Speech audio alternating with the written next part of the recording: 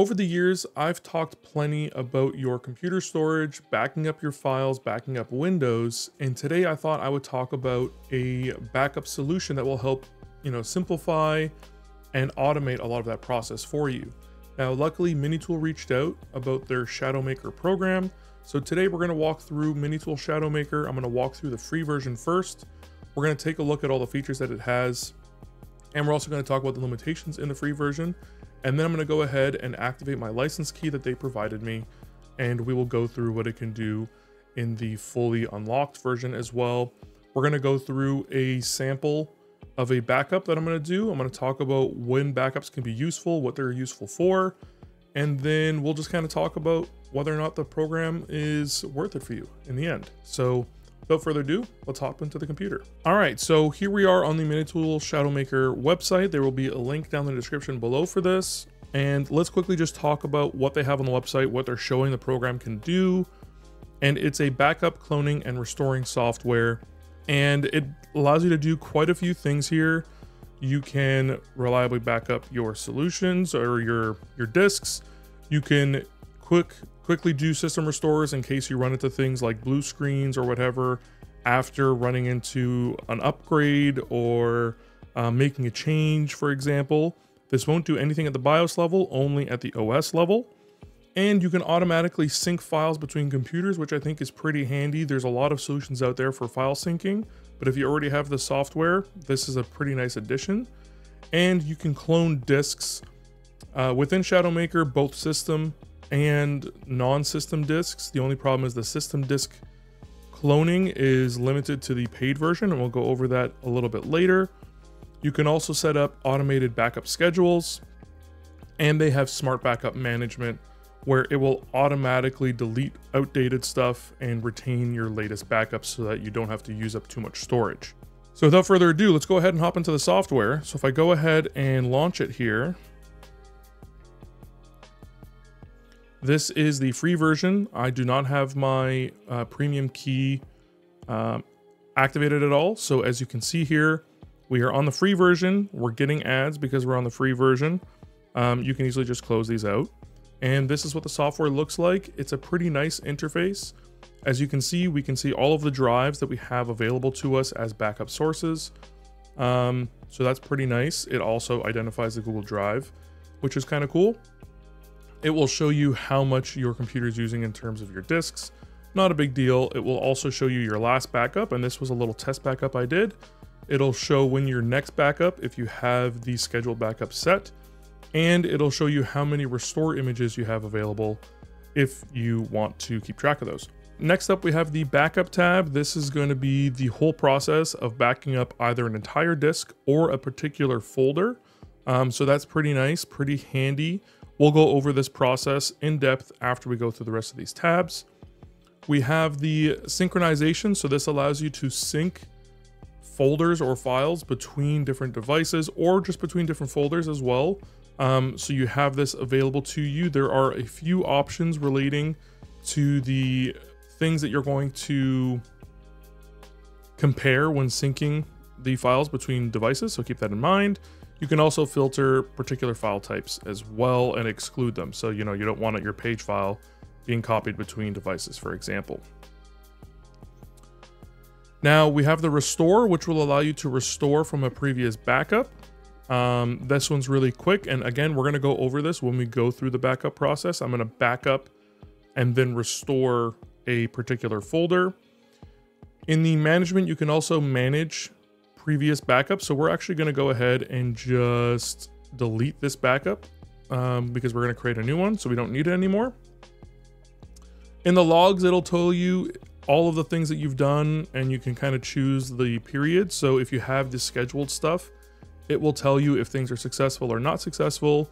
If not successful, it'll give you an error message, and it'll try to promote a solution for how to fix that error. And then in the tools, we have a few other things. We have the media builder. We can do add boot menu.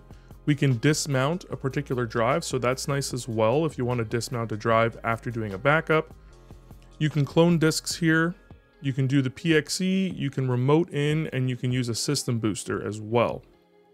So without further ado, let's go ahead and do a backup. We're going to do this in the free version so you can see what I'm able to do here.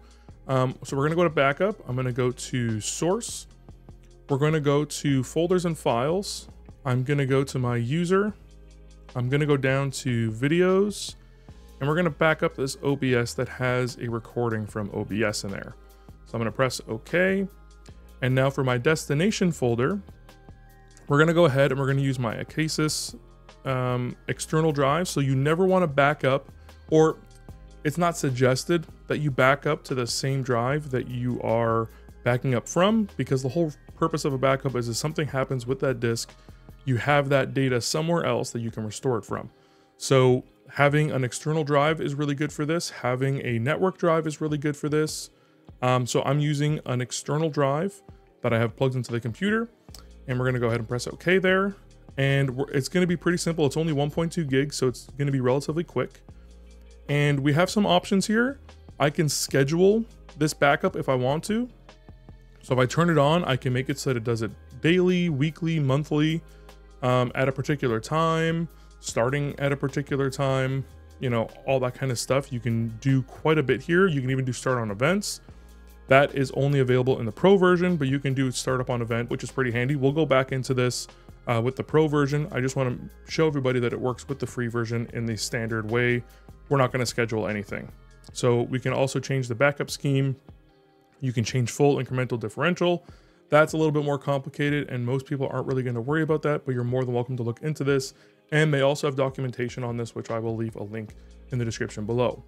So we're just going to go back to the backup options. We're going to do no compression because I'm not worried about that. We can even password protect it if we want to, but we're just going to leave everything as default, and we're going to go ahead and press OK, and we're going to back up now. So as you can see here, there's an option where we can shut down the computer after the backup's done if we want. So that's pretty nice. And the backup is already completed. That was super quick. If we go ahead and navigate to the external drive, we can see that we have a backup folder here, and it has the backup files inside. So that's pretty cool. And it was very simple. It was pretty quick for 1.5 gigs, give or take a little bit. So now what we're going to do is we're going to navigate to that folder. I'm going to go ahead and delete the whole folder. Now what we're going to do is we're going to restore from our backup, and we're going to see if the file is here and if we're able to watch the video that was recorded. So we're going to go ahead and go to restore. I'm going to click restore here. I'm going to click next. It's just going to show everything that we have it. So that's all good. We're going to press next. We're going to go ahead and put our destination path. I want it to be the same location. So we're going to do the same location. We're going to go ahead and press start. Operation is completed successfully. Now we have our folder back again. If I go ahead and open this and then I open the video file, we can see that we got everything here and the video is working fine. It works great and we're all good to go. So that was a really, really simple process. Now that we've done our backup though, we do have a few options here. So we can go ahead and delete, verify, browse, restore, mount it as an entirely new drive. We can schedule it, edit the scheme, and locate the image. If you go ahead and verify, it's just to go ahead and check that the backup was done properly. So if you verify it, you go ahead and press next. It'll be really quick since it was a very small backup and it completed successfully. So we're good there. All right, so let's talk about the difference between the free and the pro versions. I think the free version will do most of what people want or what people need, but the pro versions are great as well. So as you can see here, the free has a lot of these same features, but what it's missing from the pro version is you cannot clone a system disk, as I mentioned earlier. This is a very common thing. It seems a lot of these companies lock the system migrations and system cloning to the premium versions. So I do have a video on that. If you do want to go ahead and check it out, you can go ahead and do that. But cloning the system disk is not available in the free version. You also cannot do the full and differential backup schemes on the free version. It does not have universal support for restorations. You can't back up in Windows PE, which is a minimal Windows environment. You can restore in PE, however. You cannot sync in PE, clone in PE, manage backups in PE, or manage sync in PE. But again, a lot of users are not going to be using Windows PE at all, so a lot of those features don't really matter. A lot of people aren't going to be changing their backup scheme, so that doesn't really matter either. So to be honest, I think the free version does a lot for you. If there are any of these features like cloning system disks, like changing your backup schemes, like doing the universal support for restoration, then, you know, paying for the premium version is worth it there. But for a lot of people, I think the free version is going to be able to do a lot what you want. And if you do want to do backups on a regular basis, this is a really quick and easy way to do so. And the software was super easy to use. And that's it. I mean, I think ShadowMaker does a really good job, even as just the free version. I think the free version captures what most people are going to want to use it for. If you do need the premium features available to you, the pricing for the premium tiers is relatively inexpensive. So if that's what you want, you can go ahead and use that. Again, there will be links in the description where you can go ahead and check out the software for yourself. The free version is great. It does what you want it to. It was very, very easy and simple to use.